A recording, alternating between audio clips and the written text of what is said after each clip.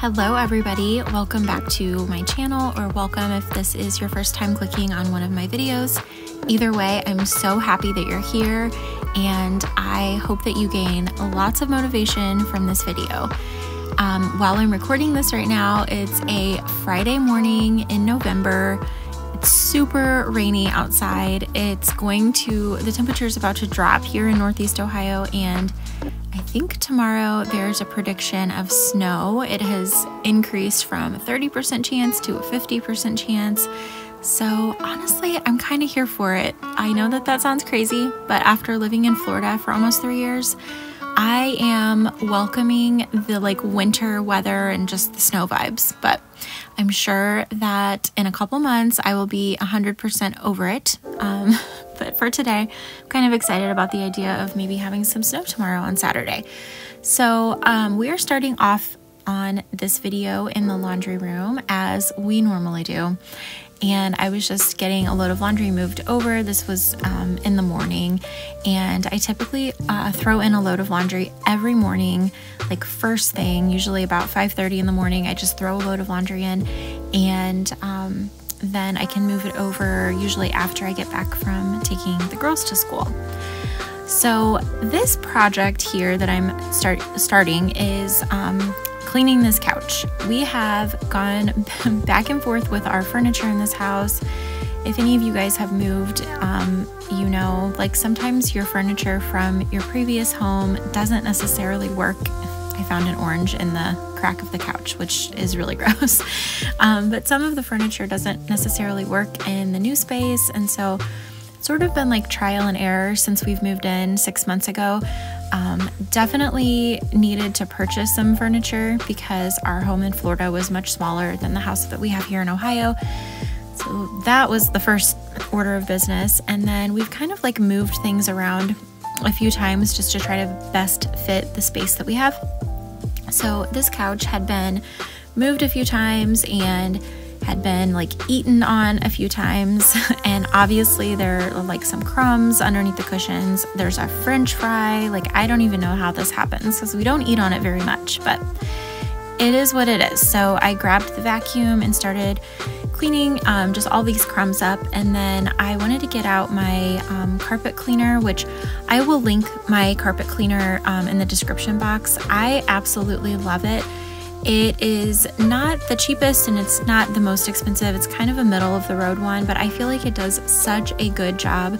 I will say we don't have any pets, so I can't really speak to how it would work for a pet mess, but in our house, I love it. I use it for our rugs. I use it for our carpet in our bedrooms and in the basement, and for upholstery, and it has always done a great job. So I threw the cushion covers in the washer just on a really delicate cycle, and then I wanted to get out the carpet cleaner and start using that on the rest of the couch that cannot be put in the washer.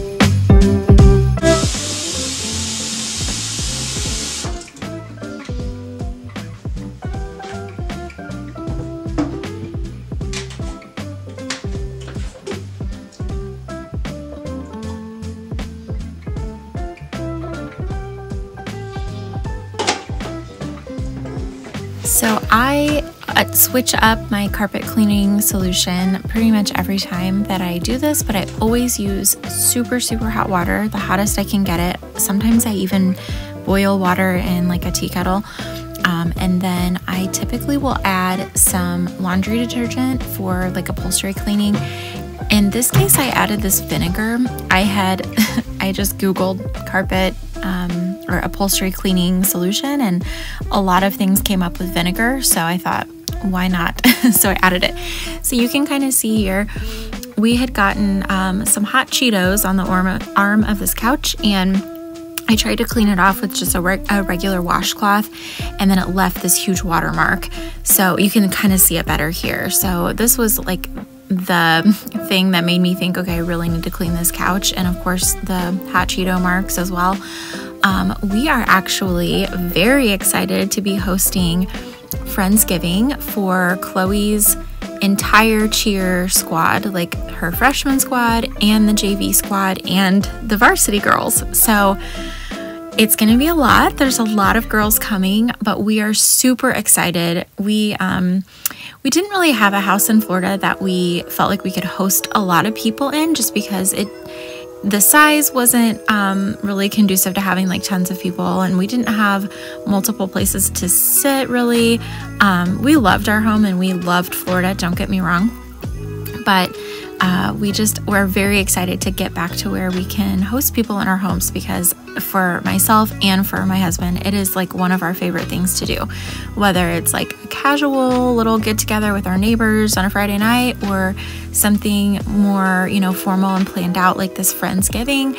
We just love it. So I wanted to get things prepared. I always like to get things prepared well in advance. Honestly, you never know what the week of is going to look like. And our Friendsgiving is next Wednesday. I'm currently filming this on a Friday, as I said earlier, but this was all done about, 3 days ago. So about a week out from the party, that's when I started thinking about, okay, what are some things I can do right now that I can use my time wisely, knock some things off the list, but they're not going to be completely undone by the time that the party happens.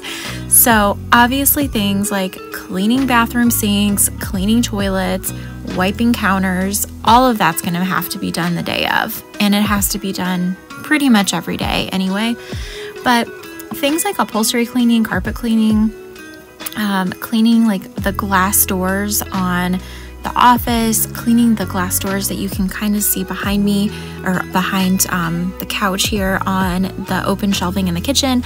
All of those things are tasks that I don't do super regularly, kind of just on an as needed basis. But when I know I'm going to have a lot of people in my house that might be noticing things that I have just become used to, like dust on the glass and all of that, I like to kind of like look at my home from a different point of view and think, what are other people potentially going to notice?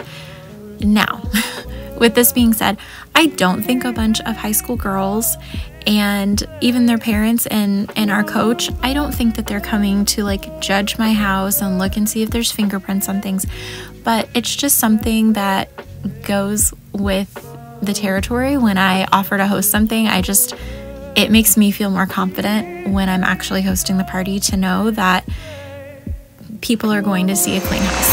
It's just me. So speaking of a clean house, how disgusting is this water?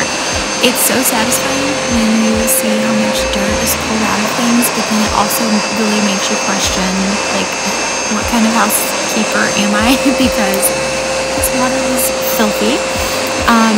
While I had this out, it's so easy to attach and detach that upholstery attachment. So I just went ahead and pulled that out. I always clean that hose really well when I'm finished using it, because if not, it's like holding on to all this dirty brown water. So I always like put it in the utility sink and then run water through it. So sorry if you guys are tired of watching me clean this couch. As much as I was exhausted and didn't want to clean this couch anymore, I had also saw on just a Google search when I was looking up carpet cleaning solutions that you could use, a solution that included using rubbing alcohol. And I never think to use rubbing alcohol in my cleaning routine, but it is a disinfectant, and I thought, well, you know what, the couch is clean. I've done the first step, but now let's just make sure it's really disinfected and clean, especially since the boys had been sick with a cough. I thought, let's just really sanitize this couch. So I put in another solution of water and rubbing alcohol, I would say I probably used for this size of water reservoir, I probably put in like 1/4 of a cup to maybe 1/2 cup of the alcohol. And it did smell pretty strong of like a hospital smell. But once it dried, the couch smelled great.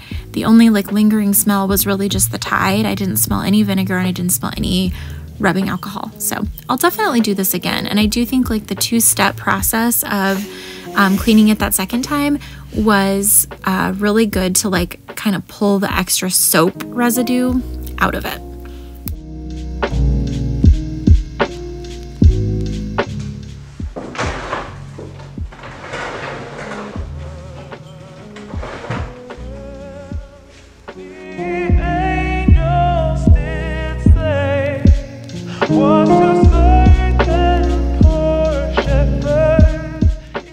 You can't host a big party without your leaf in your table, and I love actually putting my leaf in. I think I'm just going to leave it in. We're a family of 6 and we could use the extra space, honestly. I do need to maybe order a couple more chairs because the side with just the 2 chairs feels a little empty. But with any luck, we'll be hosting more family in the winter. I think my husband's family might come after Christmas, and my mom and dad are going to try to come in January. I know that some of you guys have watched my video where I talked about my mom being sick. She had breast cancer, and she actually, we're still waiting on all of the results, but she did finish her chemo treatments, and she did have surgery to remove the rest of the cancer, and we are just waiting to hear back from pathology to see if they were able to get everything. She does have to do radiation, and that will start in December, right around her birthday. So not the most exciting thing to do on your birthday, but she's really happy to be hopefully nearing the end of this terrible journey that she's been on. And I mean, we're all just ready for her to be well. So to those of you who did see that video and who reached out and commented, like, thank you so much, because it really means a lot to me to know that you guys are pulling for her and thinking of our family. But like I was saying, we are hopeful that they can come and visit in January. They were here in May, and it was right before Mother's Day. Actually, she was here on Mother's Day, and it was wonderful, but there was kind of a dark cloud over the trip because we were waiting to hear back at that point on whether or not what the lump was that she had was cancerous, and it turned out to be.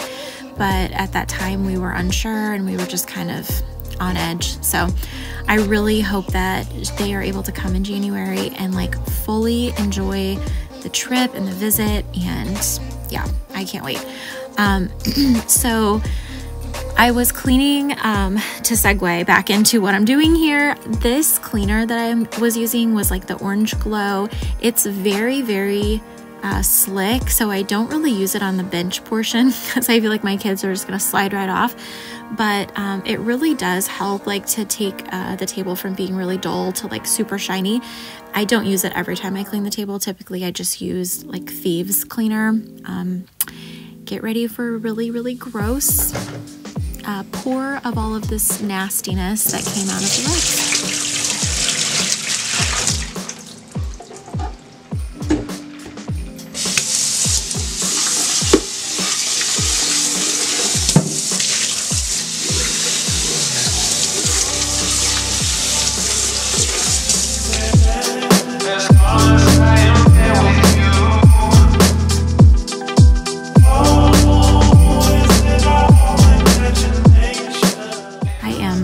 Sorry to go from such a disgusting scene there of that water in the sink to food, but here we are. This is real life. I was cleaning a little bit, and then I thought, oh yeah, I want to make some bone broth. So I've talked about this multiple times on this channel, and even last week I posted a Costco haul.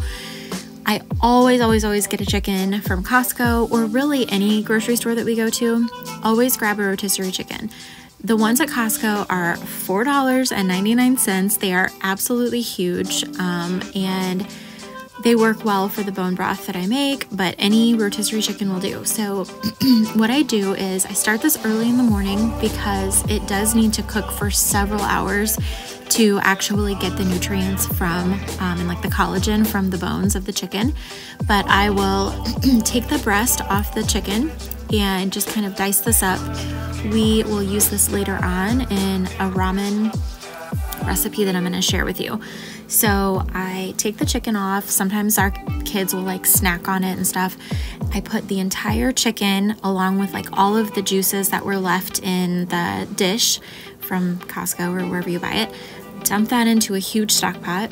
I add a whole onion. I do not take off the skins because there are nutrients in the skin of the onion and you're going to filter all that stuff out anyway.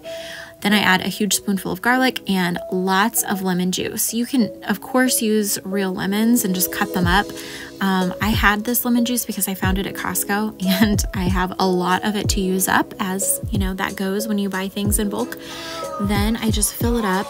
The more water you add, obviously the less sort of like potent the bone broth will be, but you can counteract that by just cooking it for longer. So at this point, I wanted to continue cooking this. What I'm doing now is about 6 hours after what you just saw when I put it on the stove. So this had been simmering for several hours, and I wanted to make myself this homemade ramen that I make. I'm telling you, at least twice a week we eat this. It's so good. So instead of dumping the whole thing, typically I would filter this all over like a bigger pot and then from there put it in mason jars. But this time it was just sort of like single serve. So I moved the broth into a smaller pot. I'm using just a regular 10-cent packet of ramen, but I'm gonna discard the seasoning packet that came with it. I put the noodles into the broth, let them, you know, just cook for maybe 3 minutes until they're soft. And then I add some chicken, just however much you want. I'm not a huge fan of chicken or just really meat in general, so I just add a little bit. For my husband, I'll typically add more. The boys like more chicken. And then this is where it goes from like bland and okay-ish to amazing. So my husband really loves the ramen. He picked out these bowls and ordered them. We got some chopsticks and some ramen spoons. But anyway, I was fixing Foster's chopstick too because they all like to use chopsticks when we eat ramen. And I had made him a little bowl as well. For the kids, they just kind of eat it that way. And for me and for Brian, we put this chili sauce, which can be found in any grocery store, typically like in the Asian section. I use a very small amount, probably 1/4 of a teaspoon. Brian will put like a heaping spoon, and his is so spicy that I can't even eat it. We like hoisin sauce. It's not the healthiest thing. There's lots of sugar in it, so just a little bit of that, and then soy sauce. And this is just such a good, warming, like hearty, easy thing. I mean, easy in that it doesn't take long once you actually have the broth, but the broth makes it. That seasoning packet, I'm sorry, it's kind of gross. So I don't use that. And I know that the noodles probably aren't the healthiest thing to eat, and there are healthier options we have bought before, but when I made that, we just didn't have it. So I use the packets.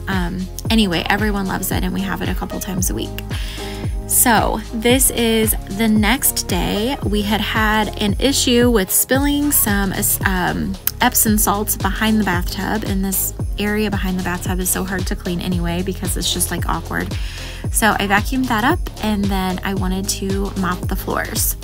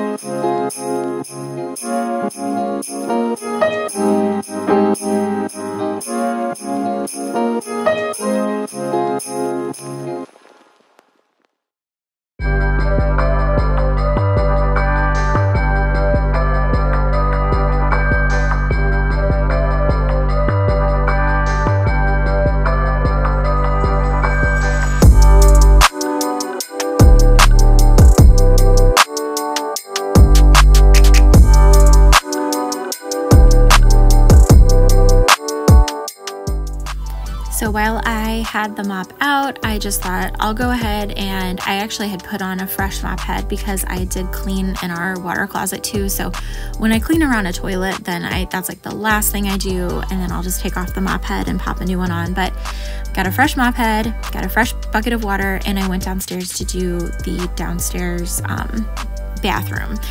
All right, now this is yet another day. This was the next day, and I was like, I'm getting some trees out. I'm ready. I had cleaned enough. It was time to get the trees. And this tree, I'm so happy I bought these. I actually bought 3 of them, and I saw it on Aubrey Swan's Instagram over the summer, like in July. She posts tons of deals, and she had posted that these trees on Walmart's website, they're 6-foot flocked trees. They are not pre-lit, but like I'm honestly fine with that. These were only $8, so I ordered 3. I wish I would have ordered more because the girls decided they wanted these in their bedrooms instead of the little pencil trees that they used to have. So I kept the pencil trees. Maybe they'll want to use those again in the future, but the flocked ones are so pretty, and honestly, I want to get one for our living room, especially now that we have taller ceilings. Last year we bought a 9-foot tree, and it's pretty, and you'll see it in a few minutes. I'm gonna go in the living room and kind of mess with that too, but I think we need a 12-foot tree. So maybe after the season is over, we'll find a really good deal on one. Okay, so I had to like majorly fluff this tree up because it had obviously been in a box. This was the first time I had ever opened it. So I went through branch by branch and just fluffed it up. I kind of tried to think of it as like each branch being sort of like a star, and having each branch on each limb go every direction. So like one going, you know, a few going high, a few going low, and like fanning them out and just making it as full as I could possibly get it.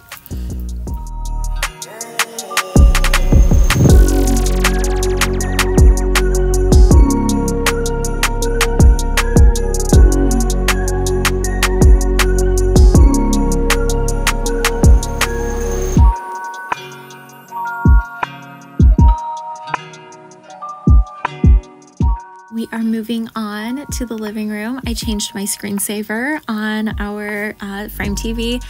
I have been begging my husband to move this TV down. This is like the story of our life. Every time that we move, which is pretty often, we hang our TV and we always end up with it too high. And even this time, I told him where to hang it, and it still ended up too high. I just am not a very good gauge. I guess I should be one of those people that gets out the masking tape and like frames it out ahead of time, but I'm not, and it just bothers me. I don't like the gap between the TV and the mantle. I also don't like, and maybe I'm just being really particular here, I don't like how the bottom of the TV is like in line with that line of shiplap. Anyway, he promised me he's going to move it down, so hopefully that'll happen this weekend. So a minute ago, you saw me showing the boys. I was actually talking to all 4 of the kids and telling them, don't pull on these stockings because these stocking holders are very heavy and they are made of metal and they will fall on your head. And I ended up, I'm so paranoid about this that I ended up getting some command strips, and I didn't film this part, but I took them back up and then I like put command strips underneath of them so they're pretty stuck down. But after I put the command strip down, there was a little blooper, and I pulled on the stockings like really hard to see if they would come off, like just to test and see if the kids could pull them down. And I, instead of pulling the stocking holder off the mantle, I ripped the actual stocking. So that was me trying to fix the stocking with a safety pin. Anyway, adding this garland, I might buy another garland. I don't know. We'll see what it looks like when we move the TV down. And I just kind of like moving things, trying to decide where to put the stuff that came off of the mantle. It's actually going to end up just going in the basement, and it's going to just be more like my spring summer decor because I don't have room to put these little black vases anywhere else, and they don't have to be out year round. So as I'm like walking away and coming back, I noticed that our stockings kind of looked like they said barf, which if if you know me, you know I can't handle barf. So I ended up taking that down. It doesn't say barf because it says BACRGF, but you couldn't really see the C, and then the G broke. So I'm like, I think I'll just take these off. I didn't want them to be out of order because I wanted it to be in order of like dad, mom, you know, and then age order. So I just took those off, and I ended up giving them to the kids to put in their bedrooms on their trees. Christmas tree, oh Christmas tree, the leaves are so unchanging. Oh Christmas tree, oh Christmas. And I didn't film this. I was doing it on a Sunday, and I just didn't have my camera out, but here's a little sneak peek of what I did in the messy kitchen. So I just put out my grandma's china that has the Christmas holly leaves and Christmas trees on it, a few random little trees that I already had from the dollar spot, and I love it. It makes me smile every time I walk in there. So I ended up running out to Hobby Lobby. I have always wanted to do one of those types of tree toppers where it's just kind of like the sprigs and they're kind of like spraying out from the top of the tree. I love that look. I've just never done it. I've always tried to just do a regular tree topper and never been super happy with it. I feel like the tree topper is always sort of like leaning over to one side, or I had a bow up here, which you just saw me take down and like throw on the ground. And I also want to say I was up really high here. I was standing on one of our bar stools and I was kind of scared, but it's okay. There were no injuries in the making of this tree topper. So I bought these sprigs from Hobby Lobby. Their Christmas stuff is 60% off right now, so they were very inexpensive. Some of them were like 60 cents. And I ended up just kind of like sticking them in everywhere, and I love the finished product.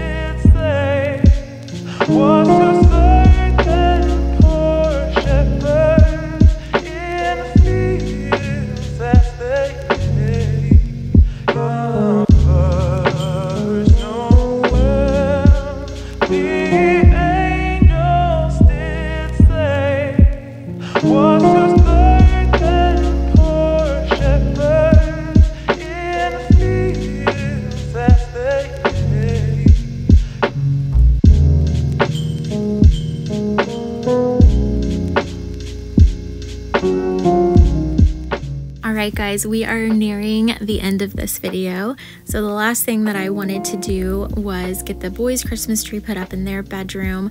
I apologize for the lighting in here. It's just not a very bright bedroom, so it's really hard to film in here because it's hard to get the lighting, but you can see, I'm sure, well enough to know what I'm doing and to realize that this Christmas tree was busted. So I love the tree. I love the pencil tree, and I love like the way the branches look, but the pre-lit portion was broken, and I decided I was going to just take off the lights that were already on there. I thought it would be way easier than it turned out to be, but I thought, okay, I'll just take these off. I did try to like wiggle the lights and stuff, and after the fact, my husband told me I could have fixed that. I'm like, well, too late. I already cut it all off. But here's Foster. He's gonna show you his soccer ball ornament. It's still actually the only ornament that we've hung because I've been doing other trees, but here is me attempting to get these lights off, and man, they are wrapped on there really well. But I ended up getting them cut off of the tree, at least this section. I haven't finished the other sections yet. And I put on like the multicolored lights because the boys really loved that idea. Instead of having the white, they've got like the rainbow in their room. But yeah, that's the end of the video. I've got a lot more decorating that I still want to do. I'd love to put up a tree in our basement because it's like our family room area. I just haven't got around to it yet, and I still need to decorate the one that I put up in the office. Thank you again. I know I tell you guys this every time, but I truly love you. I love you for being here. I hope that today is fantastic for you, and I hope that you'll come back again next week. Bye.